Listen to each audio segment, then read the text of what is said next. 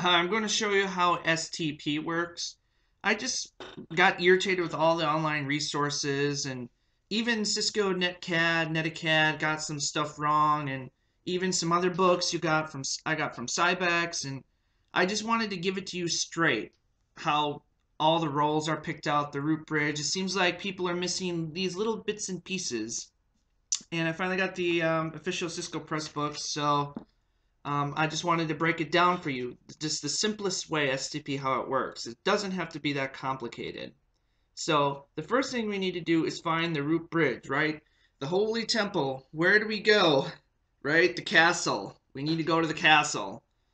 So what we do is we look at the lowest priority. A lot of switches have already by default 32.768. So if that hasn't changed, because that's how we can rig the election, right? So we can make this the root bridge if we lower the bridge priority. And right now I have them set by default 32.768. Then it uses the lowest MAC address. So I listed all the MAC addresses here for each switch. And if you look at it from left to right, 0001 is lower than 002, 002, or 000B. So this becomes the root bridge. And to kick it off, find the root bridge with the lowest priority or MAC address, sometimes called the bridge ID. Collectively, you put the priority, a number, and then the MAC address and stick it together, and you read it from left to right. And then just to kick it off, all the active ports on the root bridge become the designated ports, right? Those can be forwarding traffic. So let's do it right now. So we'll put this as D and D. So both of these get to be designated ports because they can forward. So now they send out, and like all the switches are sending out these BPDUs, these frames, hellos that tell who the root bridge is. There's a process to it. I'm not going to go into detail. And the important thing is it advertises the cost. So right now the cost is 0 right here. So it sends out a frame, and this switch adds 19 to the cost because right here by default on its local port here, it knows that it's 100 megabits per second link right here. So it sets it to 19, and there's a table for it too right here. 100 for 10 megabits, 19 for 100 megabit connection, 4 for 1 gigabit, and 2 for 10 gigabits per second. So you can even rig that on the port, right? You can change the cost on that link, right? So it sends out 0, and then when it gets to here, it adds 19, and then when it sends it out, it also says it's 19, right? And then this switch here adds cost of 19 again to get a total cost to the root bridge, and that's how it kind of works. So after all these switches figure out who the root bridge is, we need to figure out the lowest cost for each switch to the root bridge, right? We need to go to the castle, Twily's castle, the most direct, fastest route. And we use cost to do that. So let's figure out this switch here. We can see if we go out this segment and here that it would be 19 plus 19, which is more than just the direct cost here of 19. We go around and it's even larger, right? So we want the shortest, the lowest cost to the root bridge here.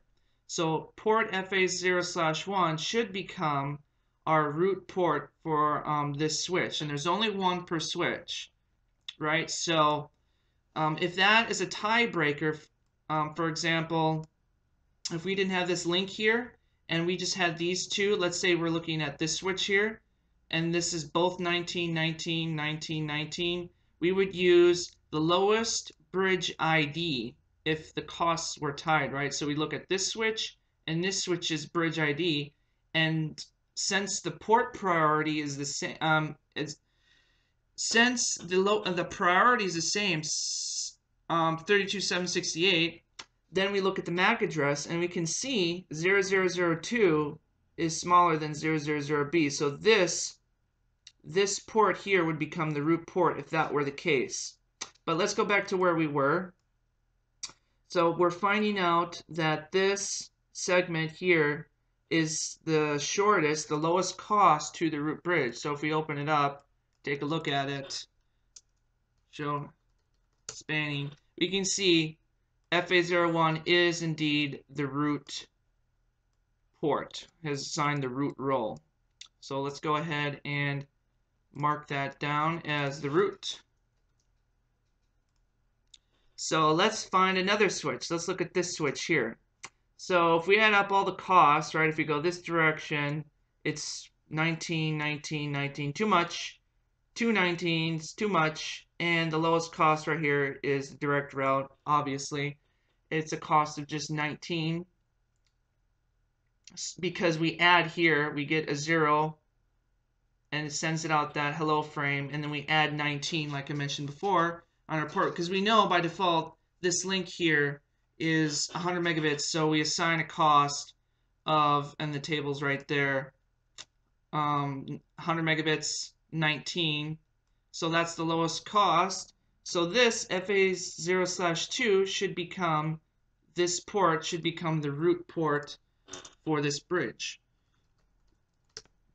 So we look at FA02, and indeed it is the root for this, the root port for this switch. So let's mark that down. So the root. See, we're making some progress. So the next thing to look at is this switch. Let's find out the root port for this.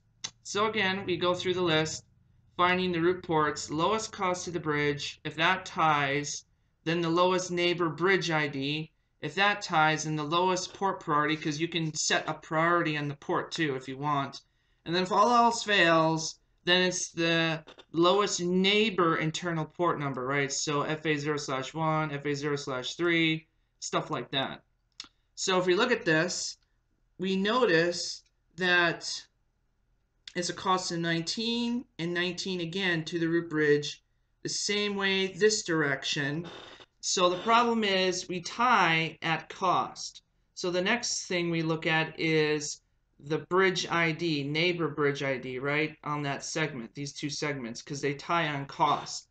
So if we look at the bridge ID, we can see this is 000B, which is greater than 0002. So this link here, this port and link should become the root port right here. So if we actually look at it, show spanning tree, we can see that it becomes the root port, FA0/3. So let's mark it. So this will become the root port. So now we have, in our switched environment, figured out all the root ports.